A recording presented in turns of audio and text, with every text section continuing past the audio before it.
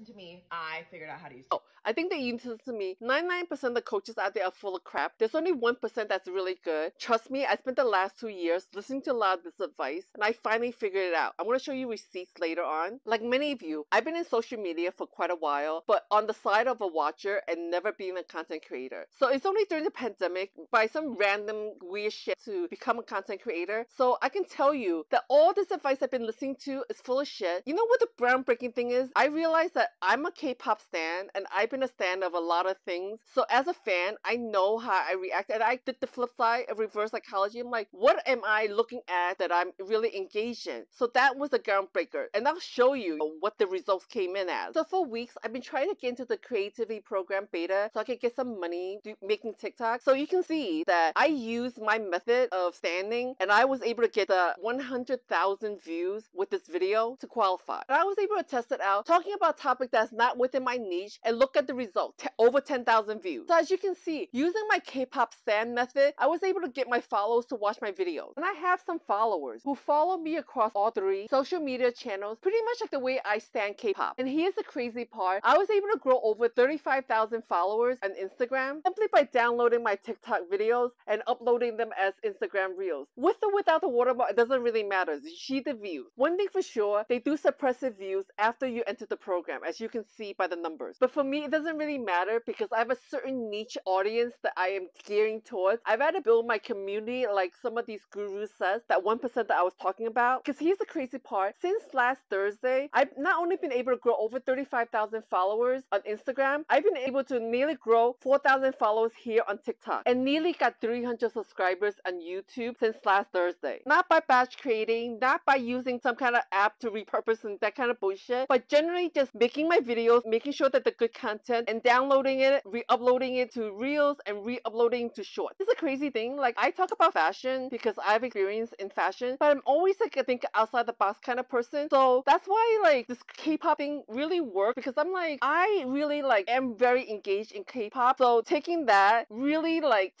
K-pop stan culture, it really worked. I showed you the proof. So all this stuff, do this, do that, really like you need to find your own little method with the advice of that 1% of the really good gurus, and do your own thing. But be authentic, and you don't have to work as hard to actually grow here on TikTok or any social media platform. You just need to know your niche, and you need to be authentic. That's my advice. Anybody who wants to send me presents, send me land. I don't mind a diamond, but I think land is better.